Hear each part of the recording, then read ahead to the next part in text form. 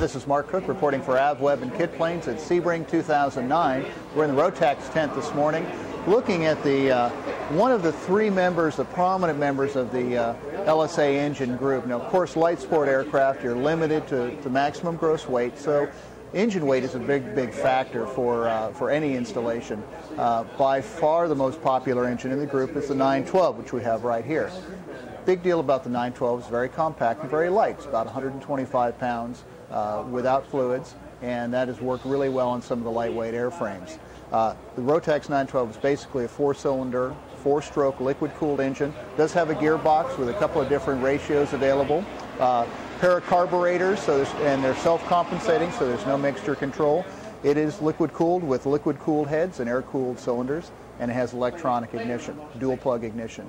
Of course, for a variety of reasons, including its weight and compactness and high horsepower ratings, the 912 has been the runaway choice for a lot of light sport aircraft, but we're seeing a couple other engine designs really start to pick up the pace. There's the Jabiru 2200 and 3300 series, six-cylinder and four-cylinder, and also the Continental OH200. The venerable OH200 is making a bit of a statement in light sport. So we'll go take a look at those. So now we've seen the Rotax 912. One of the other engines that's really kind of taken off, if you'll pardon the pun, with the LSA segment is the Continental OH200. Of course, it's derived from the old C-Series engines, which a lot of pilots think is as old as dirt, and that's kind of selling this thing short. Actually, Continental spent a fair amount of effort developing this engine. The primary goals really were to take some weight out of it, but also to improve the accessories, improve the starter and the alternator in particular.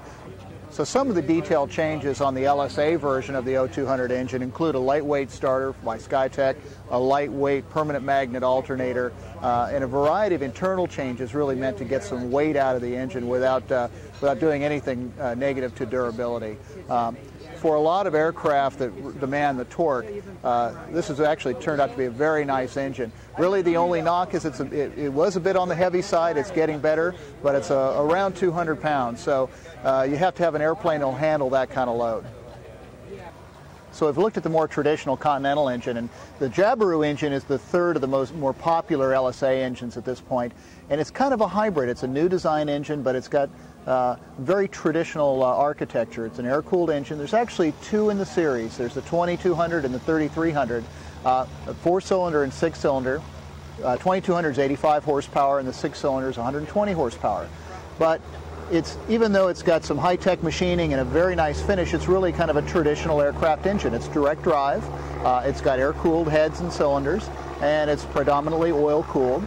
It does, however, have a capacitive discharge ignition system, 2 spark plugs per cylinder, no magnetos here, and it is like the Rotax 912 fed by a Bing carburetor.